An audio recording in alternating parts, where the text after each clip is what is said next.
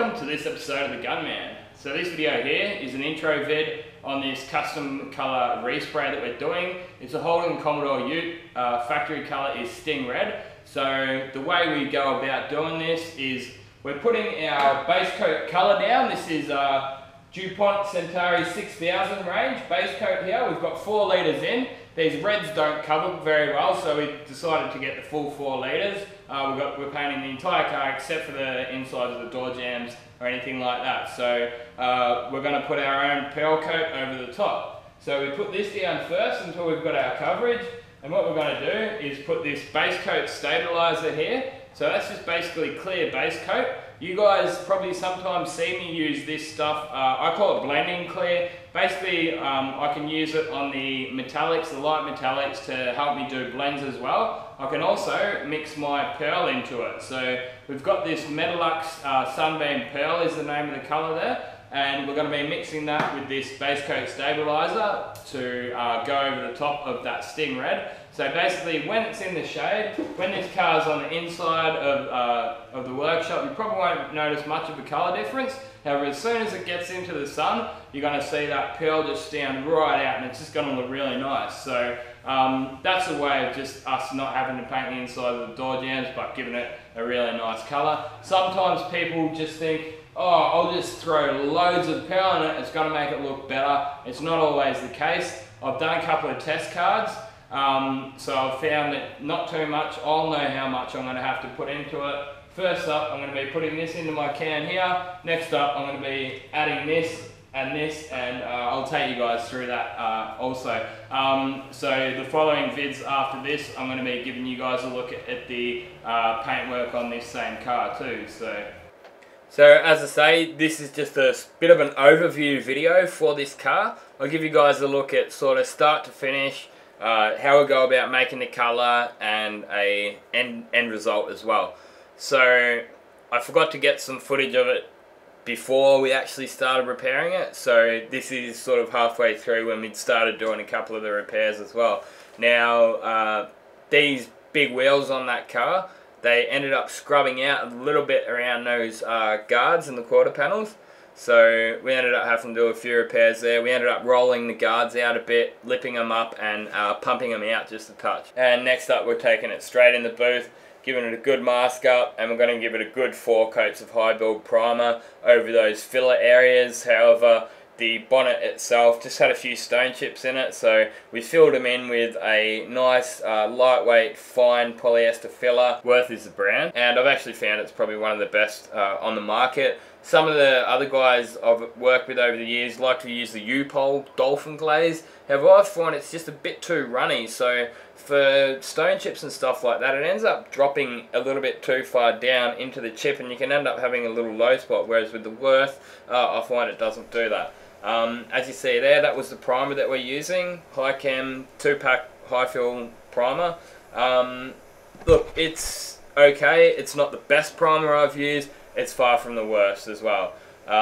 Just by putting that first coat on, not too heavy, you're going to aid your shrink back. I always do that when I prime up now. I was never taught that way, but I just found over the years, just by putting that first coat on, just a medium wet coat, you'll definitely aid your shrink back, or edge mapping is what other people call it. So basically, where you've cut through with your sanding papers, through your clear coat, through your base coat, into the primer, if you put that first coat on too heavy, you can end up seeing a bit of a edge around those repairs. Sometimes once after it's been painted, you might get it out in the sun a couple of days, it'll all still be curing by that stage, and then you might sometimes end up seeing a bit of that edge mapping, but do it this way, you find a lot less chance of that happening.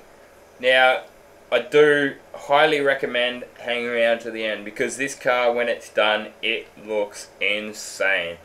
We've actually still got this car at our workshop. My business partner, he's gone and taken the car down the shops, and he had so many comments just by driving the car. He had this guy on a motorbike dude, bikey, he's just like, mate, pulled up at the lights, he's like, that is insane colour. Everybody that drives past, it's parked out the front of our workshop, everyone that drives past there just like, man, that's mad. They love it. And it's fun for me also to get to sort of step outside the box, I guess.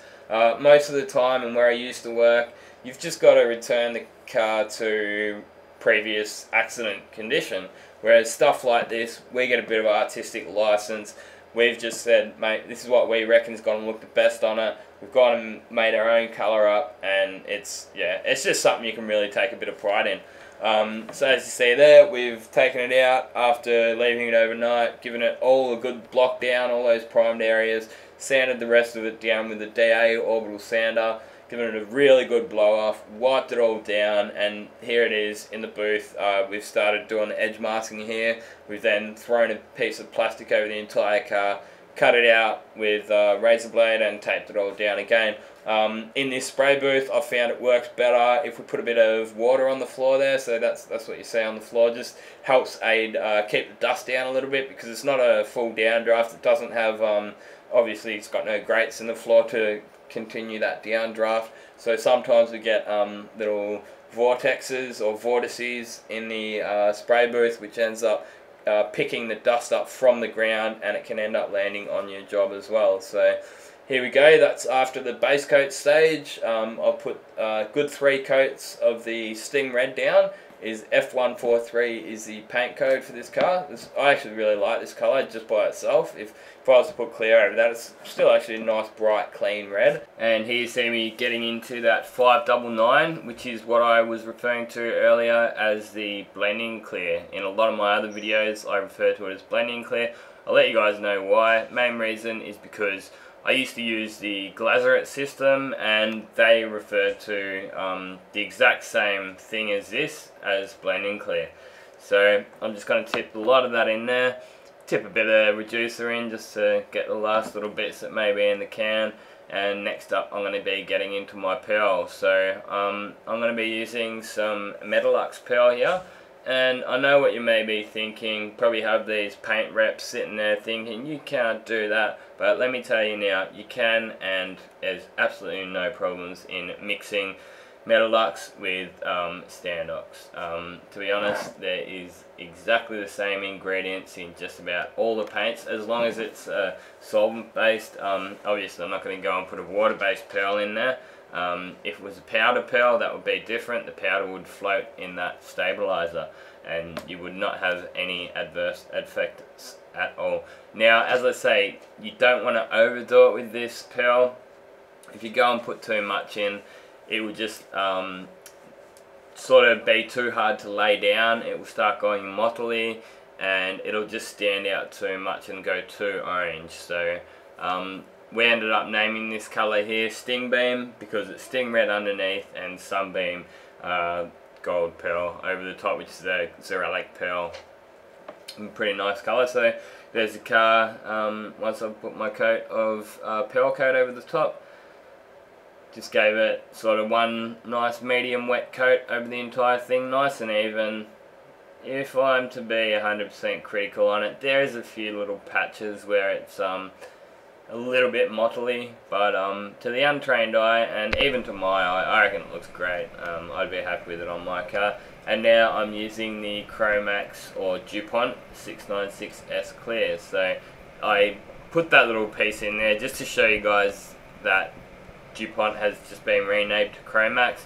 It's exactly the same thing, same everything. They've just changed the name to Cromax recently. So there it is after a good couple of coats of clear. I use the DeVilbiss GTI Pro Light T20, as you guys would probably have guessed, because you guys probably know that I usually like to use that on my nice jobs for clear coat. And it turns out that I actually didn't even end up doing any polishing on this car at all. It was a budget respray for my partner's friend, so you know, we didn't want to go and spend too much time working on it. We've already spent a hell of a lot of time doing all the repairs and paint work. It was quite clean, not too much in it, enough that we could live with it. We basically said, if you want the full detailing and polishing side done, you're basically going to have to give us more money. But he got the desired result out of it, you know. It was really faded when it came in to start off with, because a lot of you guys probably already know how the reds fade. There's There is a scientific reason for that. I won't get involved in that in this episode, because we'll just have a bit of a look at this car outside, and then that'll be the end of this video. I might touch on that in the next video. So there you go. It just looks totally different in the sun again, doesn't it? It's totally awesome. It's as I say, it's great to be able to step out of the box, do something custom, and yeah, be a little bit creative as well. So if I'm to be my biggest critic, which I always am, there's a little bit of model in that bonnet, a little bit down the sides, but nothing too major. It's just all in all, I'm very happy with the finished product. That Cromax 696S clear holds a real nice gloss. It's very durable. It's got a good anti-scratch resistance to it, and we like to use that on all the nice jobs that we do. So the car itself, for those of you who don't know, I've got a lot of American viewers and they're not 100% familiar with some of the Australian built cars. This is a Holden Commodore VU, and it's a Ute. So in America, these things are probably sold as Pontiacs, GTOs, and probably only get them in the sedan model, whereas over here they're sold in Utes and wagons as well. So the engine that's in this one is LS1, so a lot of my American viewers will also be quite familiar with that, which is a Corvette engine, and it's a 350 Chev, so get a lot of grunt out of that. I thought I'd include a little bit of the exhaust sound in it for you guys too. Pop the bonnet and give you guys a quick look at it. Pretty out there colour though, and yeah, I do recommend you guys have a look at the other two videos I've got at the very end here. I've got one where I just had a bit of fun. I cloned myself with my video editor. There's also a look at this gun cleaning machine which I made up on the right there. So thanks for watching, and this has been another Gunman production. Goodbye.